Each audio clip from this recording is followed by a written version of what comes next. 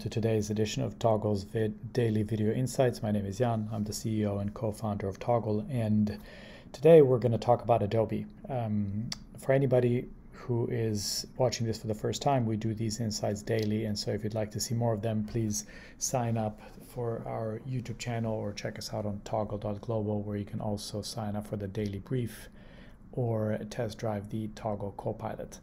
The focus today is going to be on a technical indicator, MACD, in particular the 12-day, 26-day moving average indicator. For anybody not familiar with this indicator, really it's the difference between a faster, the 12-day, and the slower 26-day moving average, and it's typically seen as a good way to signal the end of corrections or the emergence of a new trend.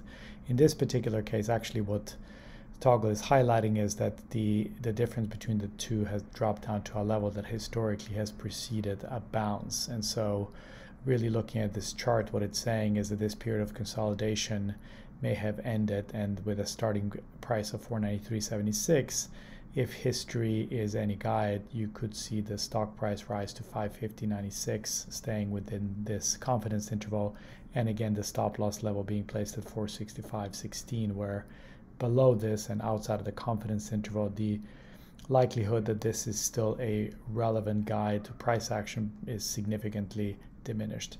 Now, the price action suggests that over the following 3 months, Adobe price could reach over 11% in at least half the cases. And this is based on 29 similar occasions that Toggle was able to analyze in the past. And you're able to see them right here. So clicking on why it might move, it shows you exactly what has been happening with MACD, and you can see these other periods, although here you really need to squint to be able to see anything, but you can certainly see that it caught some really nice moves in the last year and a half or so. The other thing to always check also is the distribution of the returns over these past episodes, and again you can see that actually quite a lot of them were substantially over 10%, some as high as 35%, and most of the downside when the paradigm didn't work, so dropping below the red line, you ended up losing around 10% or less, with the one exception, an important exception of course, that lost over 20%. So it does underscore the importance of risk management. Even more importantly, this is only one driver, so in order to really get a full view of what is happening in the stock itself, you click on the overview right here, and it takes you to this page where again you're able to see that actually Adobe currently has some, in fact 2 different insights that are highlighting potential upside. The other one being an insight also from yesterday, which is highlighting that the 6-month momentum has been mostly positive, and this too suggests that the price action could extend from here.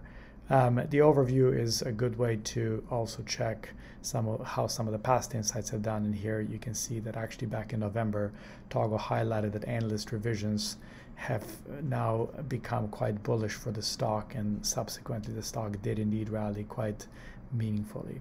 Anyway, so much for Adobe today. We are also briefly discussing some of the extreme data points that we're seeing in the market today in today's daily brief. So if you subscribe to it, it should be in your mailbox already. If you don't, go to toggle.global and you'll be able to see it then. Thanks for your attention. See you tomorrow.